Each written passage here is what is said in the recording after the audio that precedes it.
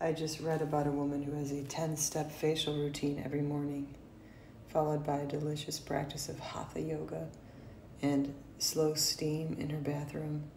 She also does something called light therapy. She has some kind of fancy machine that she steps into with these special categories of light and an absence of sound. Then she listens to her uplifting self-help tapes, which say, "Go girl, you can do it." She launches herself into her haute couture and jets off to the day, slaying dragons because she can. Her whole routine takes about 50 minutes, 50. It takes me 50 minutes, 50, just to get out of bed, which includes me rolling around in the crackers in my sheets because I have to keep them there for my medications, taking 7 pills, lurching back and forth violently, finally, through inertia, launching myself upright out of my bed, having excruciating pain in my lower back, which is a fracture in my tailbone and pelvis, and dystonia, which is an involuntary muscle contraction, along with sciatica. It's a lovely cocktail. Parkinson's is mean. I go down on my knees. I fall a lot, so getting to the bathroom is an epic journey, especially when you have urgency in the morning, like you gotta go now. So I realize there's another 20 steps to get to my bathroom. I pull myself up along these rocks, these rocks in the wall, which are actually pulleys for my drawers in my bathroom. Some of them come loose. Anyway, I pull myself up on the counter along the wall through a system of miraculous moves and 180-degree turns on a bar that I had installed. I could pull myself up into the area of the bathroom, and like a tightrope walker, I go from wall to wall until I can finally reach the other grab bar and twist around, get the pants down in time to sit on the toilet. If I can do this without anybody getting wet and soiled, that is a good start to the day. So about 25 minutes have passed now. I have to get back out to the kitchen to make some sort of coffee with espresso maker, which I should never have bought. I just need the one button kind of machine. If anybody knows of one that I can do from my phone, like press a button from my bed and have coffee waiting, hey, let me know, I'm ready. Anyway, I get to the kitchen, do the same thing with the pulley system on the wall, which is actually the drawer pulls. Try to get the refrigerator door open to get some almond milk out. Get coffee grounds everywhere, spill the coffee at least once, make another cup. Slowly realize the water tank is empty, or the machine wasn't working, or both. Pull myself up onto the sink again. Crawl along the countertop, which is actually an epic journey of just a few feet. Finally get the coffee in a mug that doesn't spill this time. Thank God they still make these. Oh my gosh, it's leaking just a little bit though. This is still a victory, yes. Get over to the computer where I can pull it up on the books that I have assembled because I have no desk yet. Pull the computer, which is a desktop and kind of heavy, tweak my back, get into the meeting somehow after pressing enough buttons with my shaky hands. Sometimes I go to the wrong meeting accidentally. This happens all the time. Then I forget my camera's on while I am circling like a little dog trying to find a comfortable place. There's no comfortable place to sit.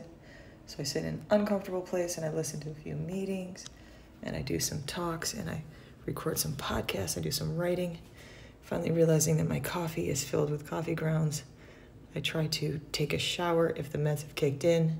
If they don't, I just put on a beanie and hope for the best, get down to the coffee shop, which is just a block and a half away. I pass my neighbors with a deficit of housing who ask me for change. I don't carry cash. I gotta think of some new jokes, but I carry coupons and I hand these out to my neighbors with a deficit of housing so they can get their own coffee, which is something that is awesome. Then I get back inside my apartment through another series of miraculous events, and I say little prayers as I'm doing it with my walking stick. And I look like the little old lady, lurching myself up the hill, hunched over. Or some days I can walk upright like a semi-normal. I can pass for a semi-normal human being and not the beast that I feel like when I'm in my house crawling around. If I have a bra on and I can get myself dressed and look basically A-okay, it is a good day, my friends. So at this point, I'm still kind of hurting. I've hit about, I think it's probably 9:30 in the morning by now, maybe even 10, and I've done some epic journeys that I need many more meds to function. Put on my patch, which is a dopamine agonist. try to do a little TRX or a little something, like maybe some push-ups, pull-ups, just basic stuff. Do a little more stretching, which is not exactly yoga, but sort of. Do some prayer, because I'm down on my knees. I might as well pray anyway, right? Hey, it works.